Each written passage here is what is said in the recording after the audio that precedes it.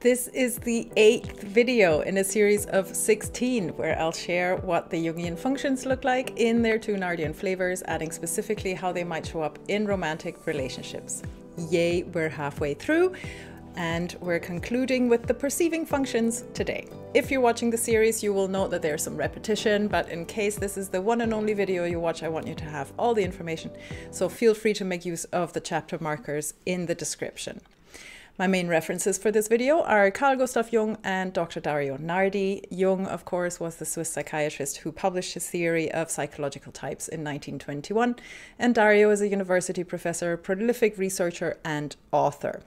He found evidence of psychological types in the neuroscience data captured by EEG assessments he's been doing with people from all walks of life since 2006. And in case we haven't met, my name is Doris Fulgrabe. I'm a certified coach with a master's in psychology, and I help people create happier, healthier relationships. A few caveats before we begin, just to manage expectations, and again, in case this is the only video you watch. Number one, these videos describe the functions in their purest state. Functions rarely show up in their purest state as they interact with other functions, and your brain is really active doing multiple things at any given time, like it's figuring out whether you're tired or thirsty right now. So you may not resonate with 100% of the description of this function 100% of the time, and that is okay. Number two, these videos describe the function for this function type. You may not be this particular function type, which means this function may not be at the top or dominant in your consciousness. And that's okay too, because it's still in your system, you still have access to it, and paying attention to this function may help you recognize when it pops up out of your subconscious so you can practice integrating it consciously. That will give you better control over it and you can reap its benefits. With that, let's move from the broad to the specific, starting with the function intuition, as Jung called it, or intuiting, which is also used to describe it as a process. And then the function attitude, introverted intuition. And then the flavor, holistic introverted intuition. And finally, how it shows up in dating, mating, and relating. Here we go. The intuiting function is one of the two irrational perceiving functions. Irrational because it's about experiencing, and perceiving because that's literally what it's doing. The intuiting function helps us appreciate underlying patterns and grasp the bigger picture, so things that are beyond the immediate senses. It gives us vivid imaginations and a curiosity about the as yet unknown. It is creative and enthusiastic, novel and original, but also ingenious and geared towards freedom. Dr. Linda Behrens describes it in this way. Intuiting is a process of becoming aware of abstract information like symbols, conceptual patterns, and meanings. It is an intangible knowing of what something means, how it relates to something else, or what might happen. As an active perceptual process, it is more than a sixth sense. It often involves actively bringing together or forming ideas in novel ways. Sometimes this process is triggered by an external event, or sometimes these abstract informations just seem to present themselves to our awareness. Moving on to the function attitude, introverted intuition, which is the dominant function for INTJ and INFJ types. What follows are Jung's words, and he has a lot to say about the topic of introverted intuition. However, his language from 100 years ago is a little different from how we speak today. He's also quite male-centric, so he uses he, him when describing all functions that aren't feeling types.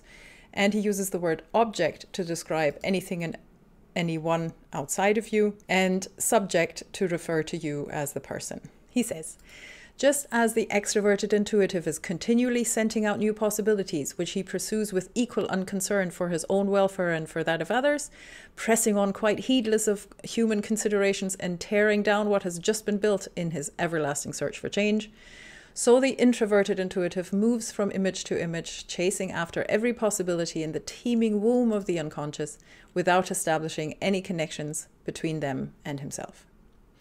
He clarifies that a little by saying that since it's a perceiving process, the introverted intuitive has little consciousness of his own bodily existence or of its effect on others. The extrovert would say reality doesn't exist for him. He gives himself up to fruitless fantasies. But since these images represent possible views of the world, which may give life a new potential, this function, which to the outside world is the strangest of all, is as indispensable to the total psychic economy as is the corresponding human type to the psychic life of a people. Had this type never existed, there would have been no prophets in Israel. So, impractical maybe, but definitely indispensable. Jung's model of the psyche supposes a personal and a collective unconscious, suggesting that the accumulated experiences of organic life in general, 1,000,000 times repeated, are condensed into archetypes, and that is the source of these introverted intuitive images. He describes the collective unconscious as an active and dynamic entity that can relay important messages to those who can perceive and decipher them. He describes dominant introverted intuiting types as mystical dreamers and seers on the one hand, and artists and the crank on the other. A crank, according to Jung, is content with a visionary idea by which he himself is shaped and determined, which sounds a little like the analytic introverted intuiting type we talked about yesterday. Jung also says these types are often completely aloof and away from tangible reality, frequently a misunderstood genius or a great man gone wrong. When combining introverted intuition with the judging function, the question becomes, what does this mean for me or the world? And what emerges from this vision by way of a duty or a task for me and the world? But when it stays one-sided, these types stay in their heads and engage with the images for the image's sake, adapting their life to their inner visions instead of to external reality. So much for the function and the function attitude. Now we're moving into the flavor. Dario analyzed EEG data from his participants and found two distinct brain wirings. The one we're looking at here is the holistic style, which is focused on getting input and going with the flow. It's more open-ended and looks like patience and relaxation. That's not to say it's flaky. It considers all aspects at once, which allows it to connect ideas in fresh and new ways. Its approach is bottom-up, open to discovery and synergy wherever the data might lead. People of this style like to find new tools and solutions and are so aware of their own biases they might lack the confidence to make a change. This style is often more auditory. It pays attention to how things are said, but also ethics, intentions, and emotions. Thinking is often figurative and might focus on identity and values, and they often describe using metaphors. In business, it's more comfortable with an egalitarian and collaborative approach, and likely careers for those with a holistic style include creative arts, social services, humanistic pursuits, soft sciences, and multiculturalism. Dario calls the holistic flavor of introverted intuiting the oracle. He describes the experience of this function as getting into an altered state or a curtained state of consciousness that is engaged with, dancing with a creative muse and the archetypal world in general. Basically, it is out of this world and probably what made contemporary and current scientists call Jung a mystic, because Jung described introverted intuition in terms of imagination and spiritual experiences. Oracles hold many interrelated insights lightly, and they are open to transformation. They connect to the many facets of the archetypal world, and this includes dream symbols, spirits, ancestors, basically connecting the material and spiritual worlds like a shaman or a medium or a clairvoyant would. Oracles like this respond to other people's questions and potentially innovate for the group or community, although they're generally not as productive as their yang or analytic siblings, whose tunnel vision enables them to make progress towards realizing their goals more effectively. Oracles cultivate an aesthetic or a spiritual practice, and Dario says when overdone, they can be lazy and not just disorganized, but mentally confused. Since this function is neither prominent nor valued in today's Western society, as mentioned, oracles easily satisfy themselves with dream analysis, tarot, and fantastical books, fairs, films, games, and so on. Now, here's a new addition in terms of caveats for the relationship portion of this information. Based on a comment I saw last week, I want to preface this and the following videos by saying that all types can and do have relationships with all other types. Just like you wouldn't hire an employee based on their type, you shouldn't choose your partner solely based on their type either, because yes, it explains a lot, but people are much more complex than that. Still, type is the best framework I know to understand and then bridge our differences, no matter who you're with. But also, to my knowledge, there is no reliable statistical research into people's types and sexual preferences as yet, so what I suggest may or may not resonate. However, if you'd like to take part in such research, please email me. Okay, So when dating a holistic introverted intuiting type, you're probably attracted to their ethereal quality, their mystique, their deep kind of knowledge of the world that you just know and feel is true, although they or you can't quite prove it.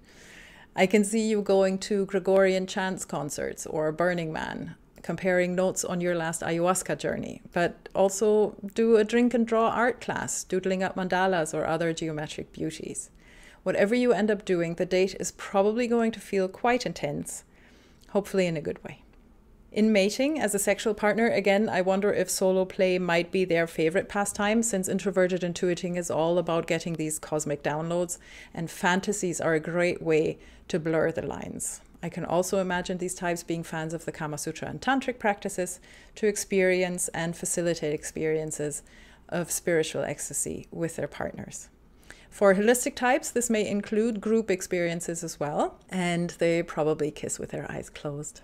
On the flip side, they may consider sex too mundane and earthly. It really depends on the individual. But I do think these types are affectionate either way, even if it's not directly sexual or sensual. As partners, these types may forego the usual societal trappings of formalizing a relationship. They will be most comfortable in a harmonious home, although they can also be stubborn and usually have a strong value system.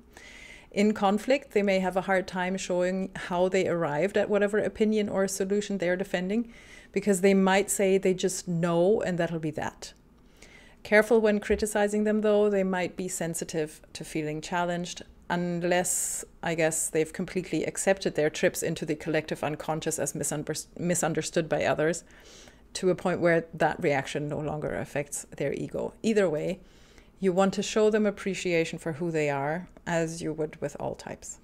Again, this information is meant as an overview of the function and its holistic flavor. It cannot describe all the nuances and individual idiosyncrasies, but I hope you have a better idea.